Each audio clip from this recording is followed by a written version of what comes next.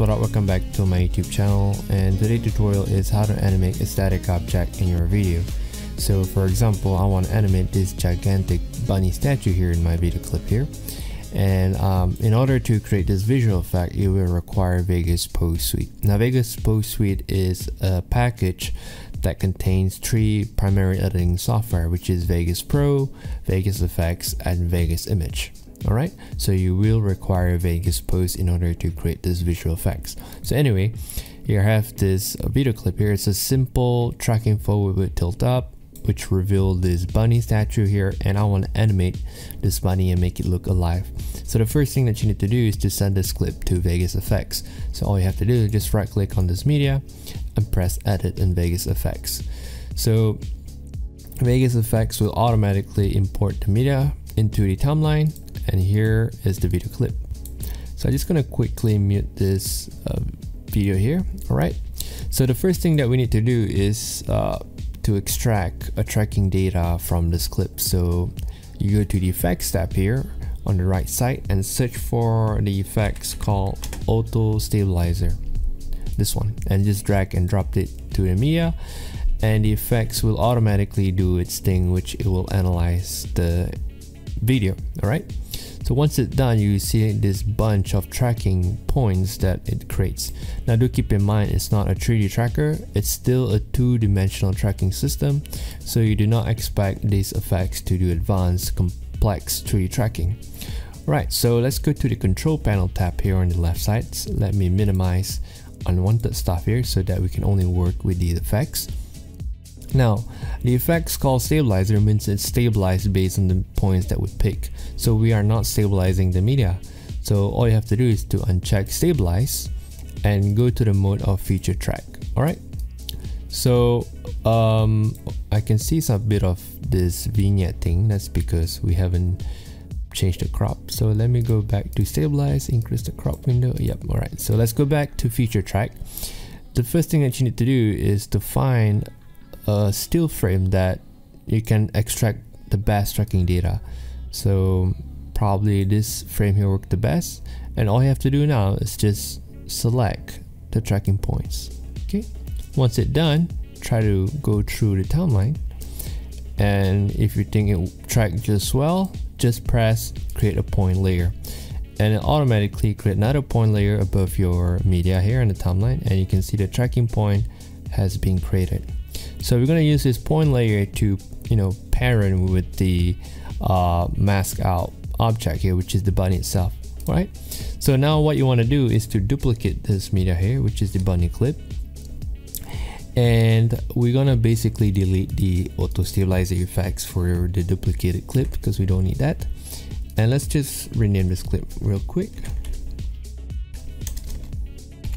bunny. Alright, so now same thing, you just want to find the best spot where you can freeze frame the clip. So probably this part worked the best, and once you think so, you want to basically cut the clip and find an effect called speed. And basically what we are doing here now is to freeze frame this video clips. So once you drag and drop it and change the speed to 0, press enter, and now if we play through the timeline, it should freeze frame. So what you want to do now is to basically do a masking. So I'm just gonna mask out this bunny real quick, and I'll come back into the video.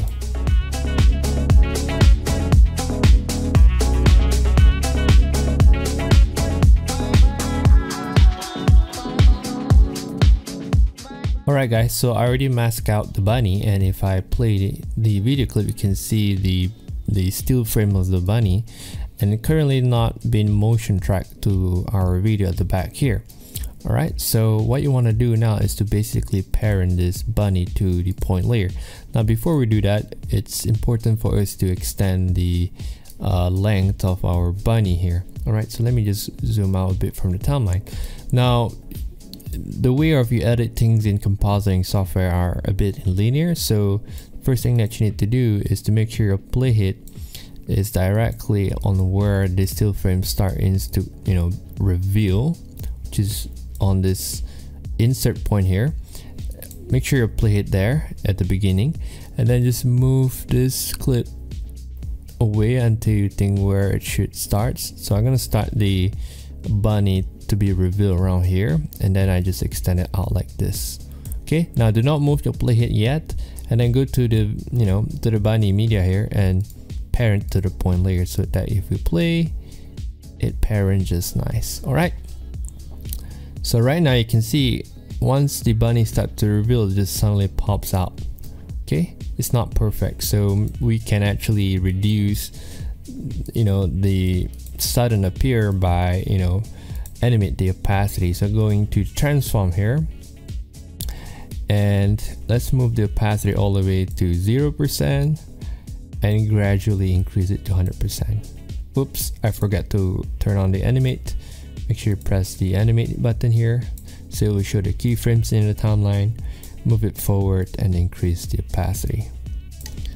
Okay, now it won't be perfect and you have to take your time to edit the keyframes and the position where it should start to reveal. Right, like so. Okay, now once we done motion track the bunny, we are basically wanted to animate the bunny itself. So to animate the bunny, we want to use the effect called puppet. Okay, this effect, and just drag and drop it into our bunny media. Okay, so let's go to the control panel here so that we can see the effects better, and just simply press generate mesh. Okay, once we generate the mesh, you can start press animate, and as you can see, it won't do anything yet. That's because we haven't add point on the mesh that just generate. So to do so, you can make sure you press this buttons here, and if you hover your mouse over the bunny, you can see the plus icon. So if you add a point, it will basically add a control point. So this is a control point number 1, 2, 3, 4 and 5. Okay, let's just add 5 control points for now.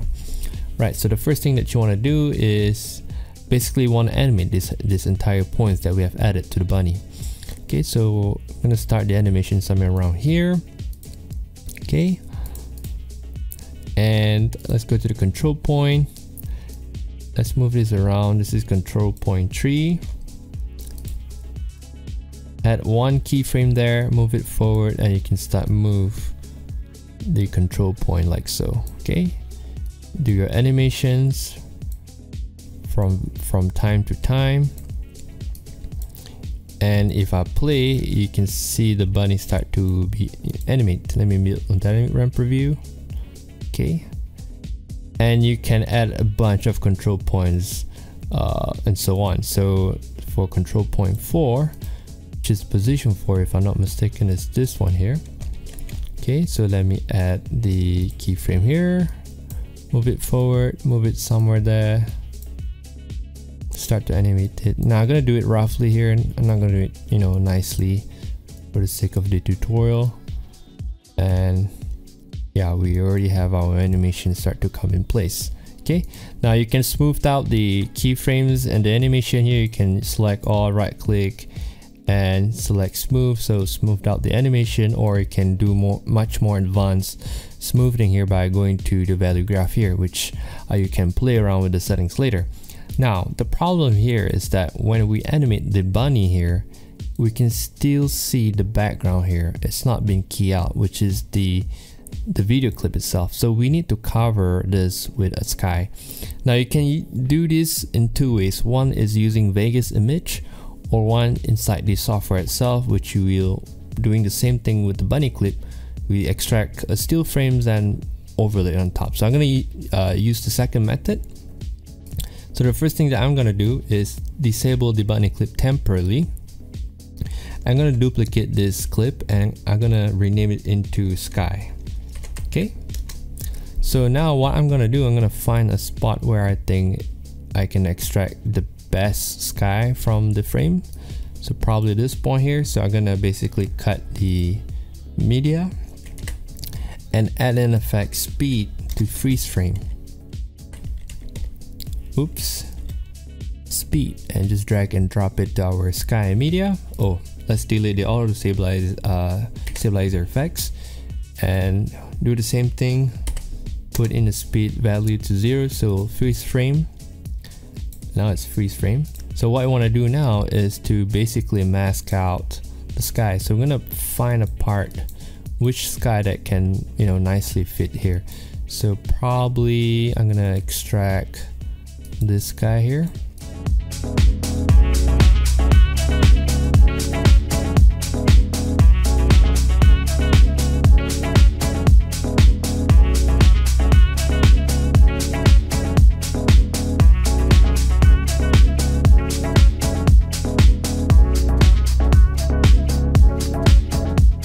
Right, so now I already covered the bunny here. What I basically did is just make a still frames, mask out the sky over here, move it the media on top of the bunny, and make some feathering and make some scaling adjustment there.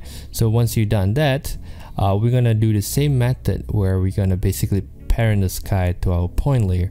So move the playhead somewhere there, which is the beginning end point of our sky here, and parent it to the point layer. Oh, before that, we don't do that.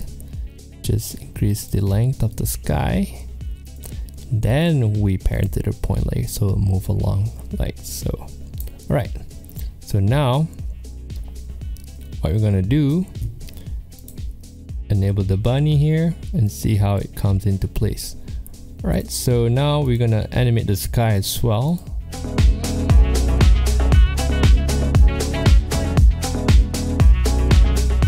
Somewhere there. All right, so for this kind of keyframes and animation here, you may need to take your time, like I said. So for the sake of the tutorial, I'm just gonna do everything here roughly. So now we are pretty much done. So if I play the video clip, basically the still frames of the bunny slowly fades in. Same goes with the sky, and then I animate the still frames of the bunny using the puppet tools. All right.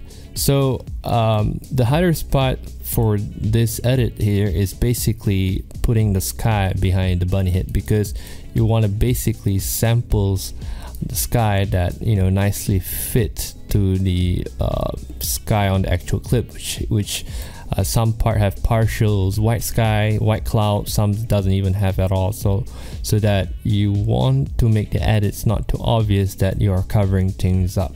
Right, so you may need to take your time refining the sky as well the animation for the bunny. So that's pretty much how you make a static object in your video moving around. And if you have any question related, you can leave it down in the comment section, and see you guys next time. Bye bye.